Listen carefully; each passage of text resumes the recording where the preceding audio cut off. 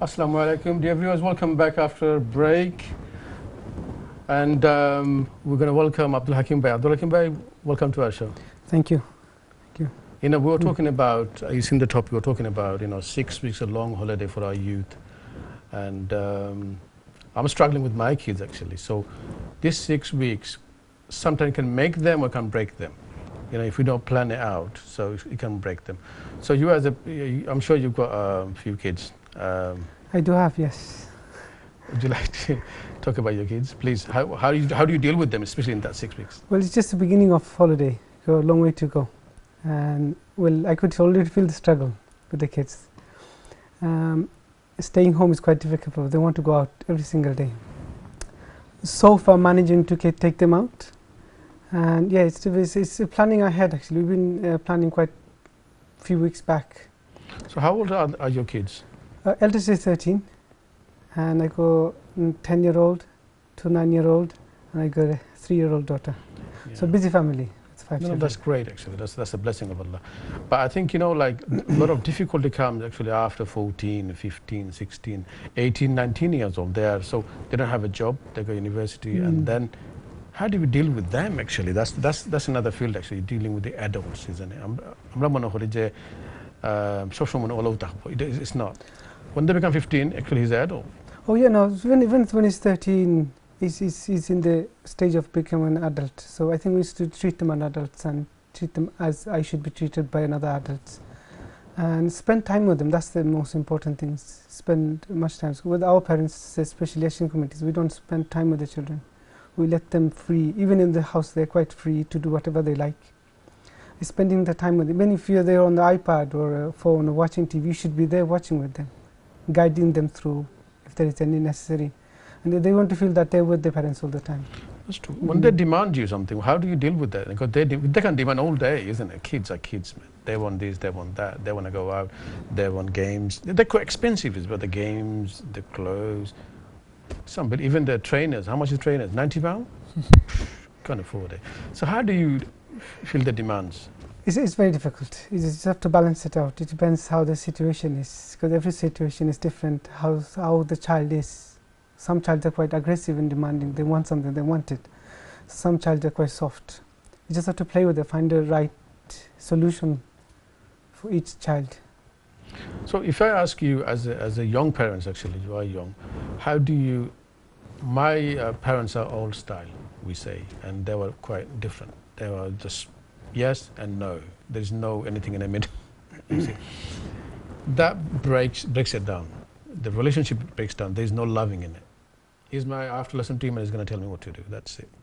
So these are the old style, or probably like our Asian continent people are like that. They're very strict and very. But new ones like yourself and others, that nowadays me myself been to one of the training called parenting courses.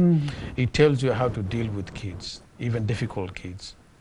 You got to treat them with respect, love, and have some bonding with that person. You got to. That's the only way we can communicate well. Otherwise, they will think, why does he keep telling me no, no, no in everything? What do you mean no, no, no in everything? He does everything. He smokes. I can't smoke.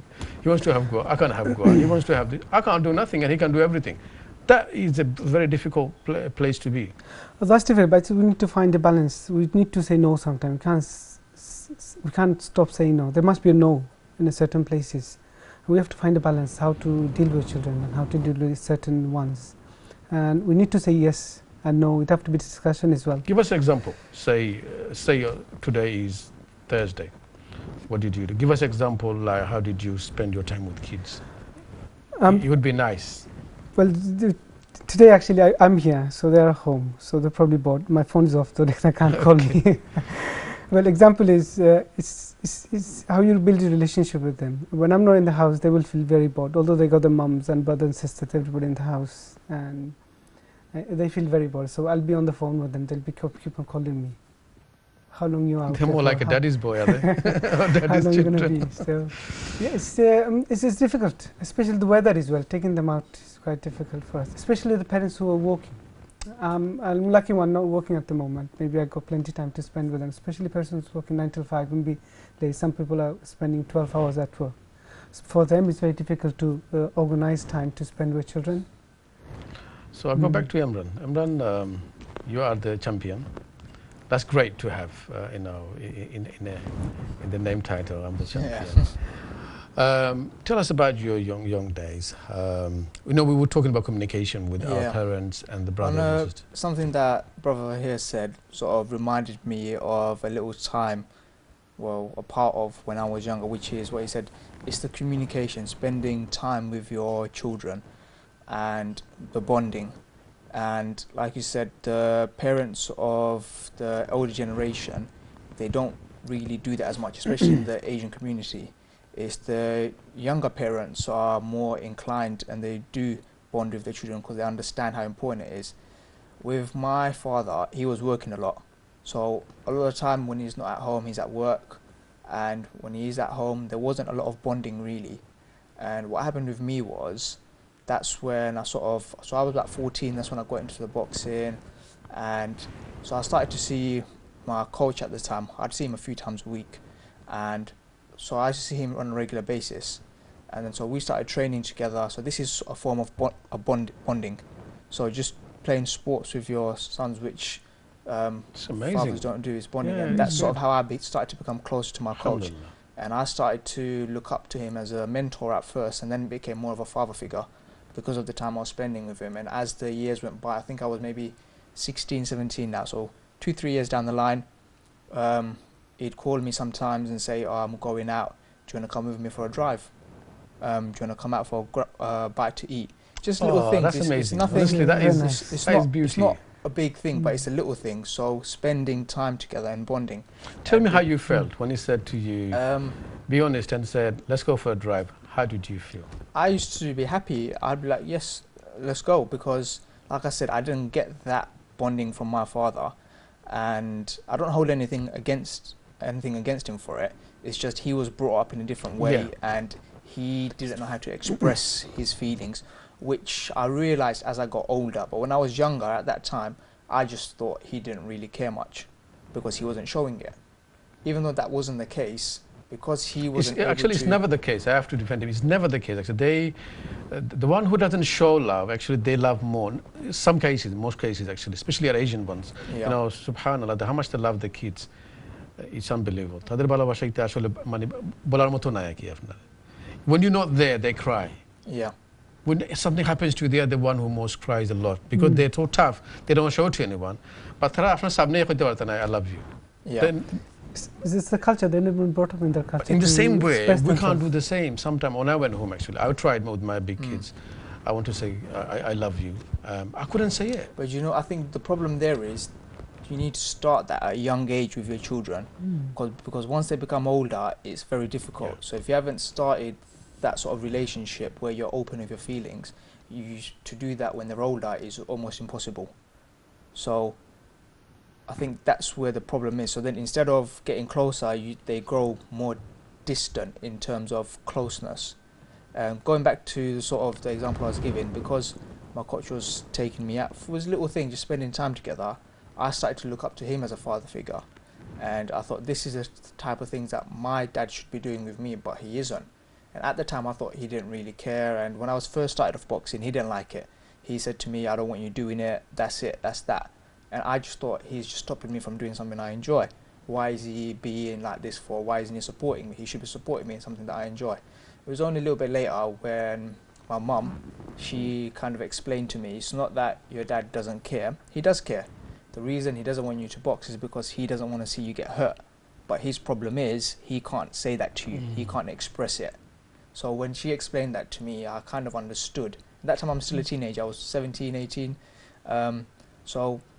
And that time, because I think as young adults and teenagers, what you see is what you take in. So if you see your parents aren't spending time with you, they're not expressing their love for you, you think they don't care. They've got other priorities which they think are more important. Whereas, like Brother here was saying, you need to take some time out. You need to spend some time, and even if it's like I said, from a young age, they call him to see where are you at, what are you doing, Dad, when are you coming home. That little bit of connection, it makes a big difference. And I noticed that, with my little sister, she was born when I was about 16, and I realized that me and my dad didn't have a close bond at that time, so I tried to fill that gap. So as she's been growing up, I've been trying to maintain a closer relationship to her, and it's, alhamdulillah, it's really good. She's 9 years old now, she's almost 10, and even now when I go home, she'll run up to the door and say, Burabai is home, Burabai is home, and she'll give me a hug and she'll give me a kiss every time I go outside the house. And the thing is, if I didn't have a close relationship when she's young, when she gets older, it gets a little bit awkward. So that relationship getting closer. So how do you deal with this? Sometimes you're not always in good mood. Okay, you had a bad day, but you're gonna go home, like, and open the door, and your sister will come to you and go. So how do you plan it before you open it? Do you have a plan? Like, I'm not well, but I'm gonna go inside and make it look like everything is fine. Do you do anything like that? Yeah, sometimes that's the thing, because sometimes the fact that, because I'm her older brother, so I'm sort of like a dad to her in some ways, next closest thing to a dad. So when I go home, sometimes I might be a little bit angry or a little bit upset about something, but the fact that a child comes up to you running is happy, that should automatically get you in a better mood.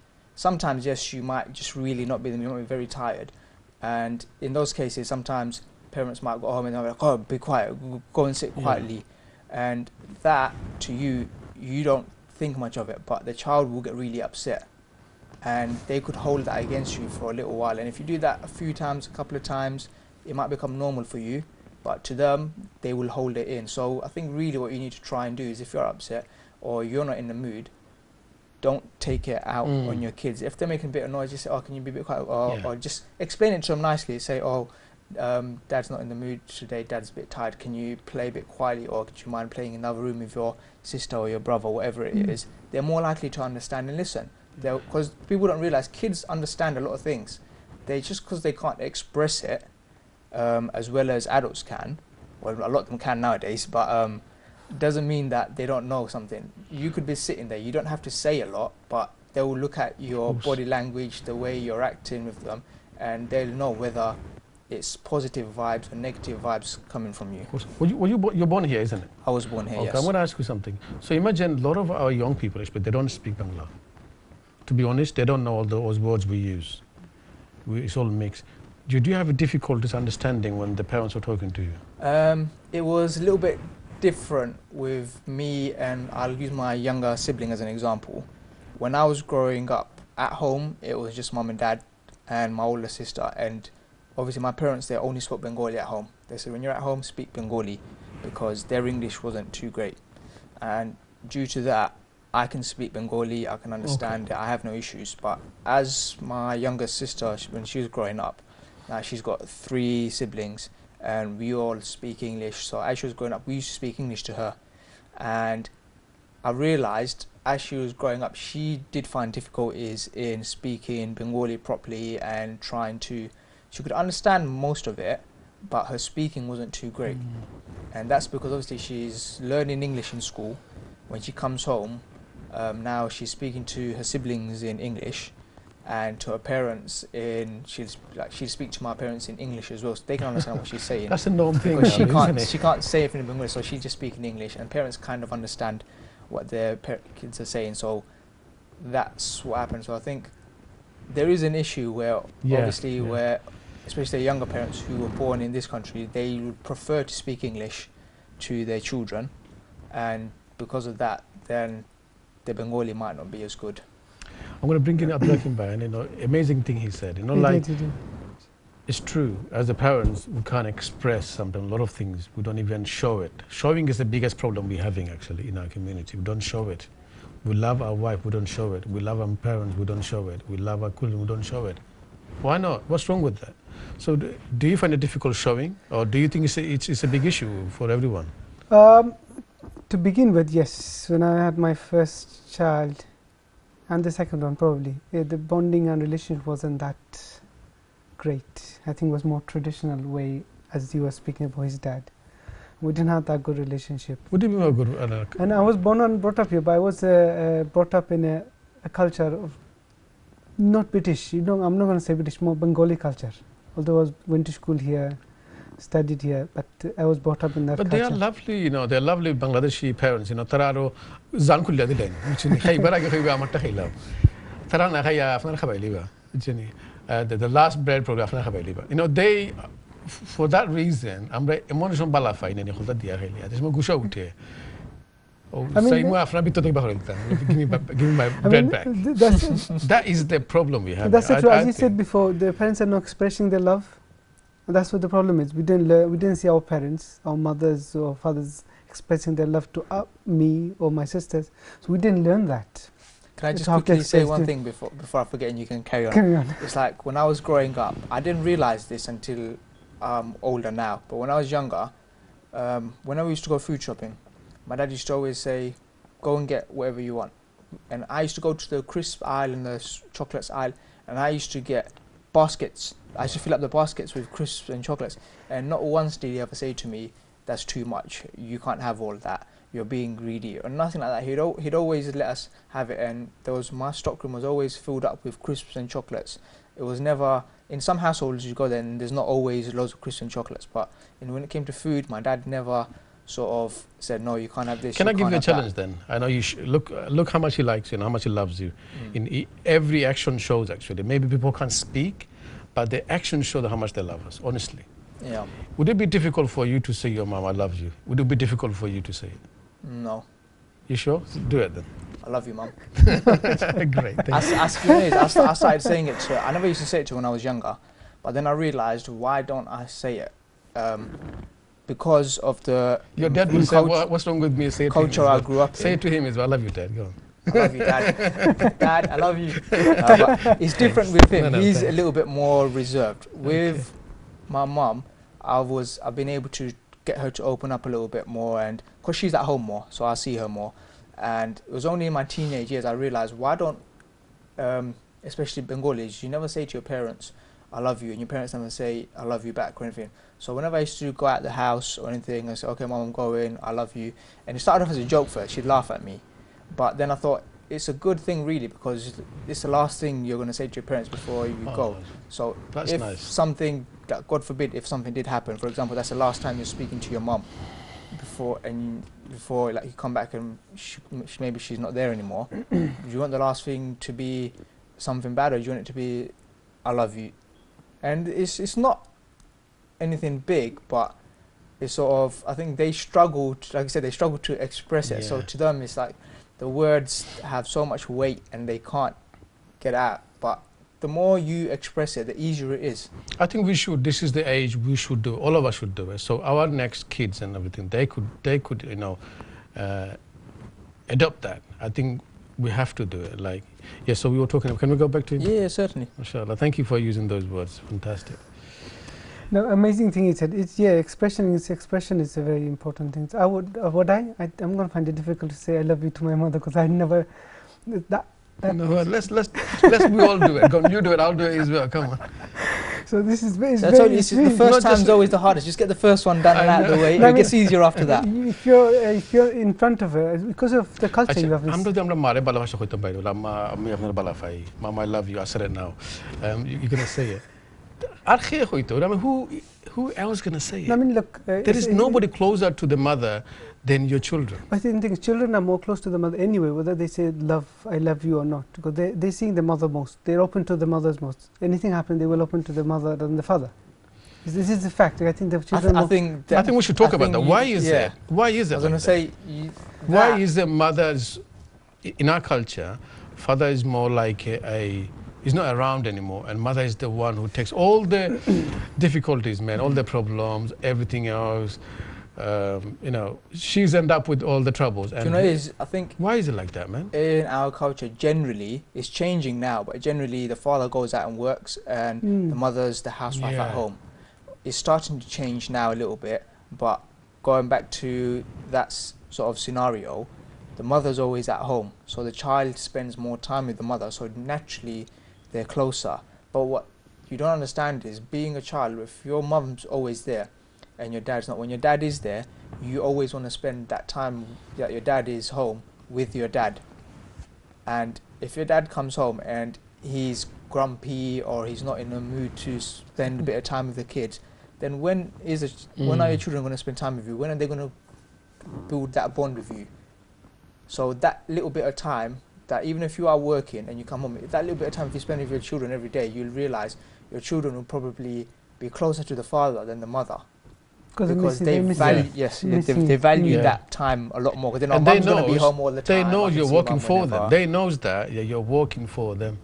Again, every kid knows. My mom's not working, my father is. So even if you spend a little time, they already have that built-in respect for you, and they know you're more protective than the mother, because if anything happens to you, you're going to be the one who is protecting them. Yes, sorry. This is the fathers. Because they're not spending time, they missing out a lot. The bonding is not there because they don't go to school parenting. They don't pick up them from the school. They don't drop them to school. So a lot of things play a role in it. Especially our fathers. They do evening shift work, night shift work. They finish quite late at night. They come home. They're sleeping 3 hours a day. They woke up and they go back to work again straight away. The time is one. Yeah, so that's what it is. Okay, we only got 5 minutes. We're going to go break and you're going to leave. We were talking about problems before. We want to talk about solutions. So what kind of solution do you think for all those people at home not doing anything? So I'm talking about kids that can't find job. They're trying. They can't find job. Parents not comfortable bringing them, taking them out because of the gangsters outside, the drugs, the smoking, everything else. So, what do you think solution for that? There's a few things I want to say about that. Firstly, they need good role models at home. If they have good role models, good sort of relationship with the son has a good relationship with the father, daughters have a good relationship with their mothers, they are more likely to take their advice and their guidance and listen to them. For example, if they say to them, you shouldn't really be doing this or going to this place, they're more likely to listen. Secondly, parents need to spend more time with their kids, I think, to create that bond and closeness. So, what is your role model? Break it down. What do you want people to do?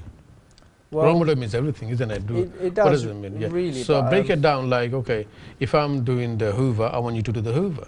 I'm doing something, you do something. You know, like be the person, not just telling everybody to do. Yeah. You do it. That's where. That's right. If you're sitting there and you're saying do this, do that, do this, but you don't do anything yourself, that's like a dictatorship. Yeah. Yes. It's only a matter of time before your son or daughter is going to start to rebel. Yeah. So, sort of, you have to act what you preach on. So you can't say do this, do that, and like you said, for example, say you can't smoke, but you're sitting there smoking yourself. It's sort of, it doesn't work out. But the other thing is, like you said, you know, for example, you got a son, he's just finished college and he's looking for a job. Instead of saying, get off your ass, why haven't you got a job yet? It's been 2 months. You try and be a bit supportive. Say, okay, I know you're looking, keep trying, and try and help them. Instead of saying, get a job, maybe give them a couple of leads, speak to a couple of people, say, oh, I spoke to this person for you, or look up on this website, I had a look, you might be interested in this, because it shows them you're taking an active interest. You're not just saying things. Like I said, it's little actions. It's not big things, but it's little actions. You're saying to your son, you want him to get a job, help him. Don't just say, get a job. Look, there could be another one from our young side of it. We might not respect them as we should. There are some cases, a lot of cases, the young people not respecting as they should do. So what do we do in 1 minute, if you can? What should you do from a parent's perspective? No, the younger one, kids' perspective. What shall we do? Because it is very true, there are young people actually, they're not respecting their parents. They know that this is their parents and they're also rebelling, they're going against it, they're doing everything they don't want parents to do, ask them to not to do. So we need to show up from our side. I don't think there's any specific sort of right answer for that, where if you do this, it will stop them from disrespecting their parents and make them more obedient. I think, like Professor said, every child is different. You need to look at the child and see why are they sort of rebelling? Why are they not listening to you? Why are they disrespecting you? There's always a cause. There's always a reason behind why they're doing what they're doing. Are they unhappy about something? Maybe they're not happy with the situation at home. Maybe there's something, whether it's financial problems, family problems, or problems outside, could even be in school, could start through school, maybe they're being bullied at school, they're not happy at school. So there's various different reasons, and you need to try and, that's where being close to your children comes in. So if you're closer, you can work out. Okay, I want you to say in 10 seconds something to our parents and the kids, your last word on the camera. If there's anything I can say, I would say try to just get to know your children a little bit better, spend a little bit of time with them, even if it's every day. Find something that they're doing and you think it's good, and just try and support them. That's all it is. A little bit of support will make a big difference to them. জাযাকুমুল্লাহ খায়র। প্রিয় ভাই বোনেরা, আসলে আমরা বিদায় দিয়ে দিব। আমার খুব ভালো লাগছে, সে আসলে খুব মন থেকে বলছে অনেক জিনিসগুলো আসলে কি। I learned so much from you. Thank you for being honest and the way you showed your love for your parents, and how you also said practically how we can have a good communication with our kids. It's amazing. I've got a lot to and the best word myself. You said, I love you, Mom. That's the fantastic word you said. Dear viewers, we're just going to go for a break, and we'll see you after the break, inshallah. Assalamu alaikum.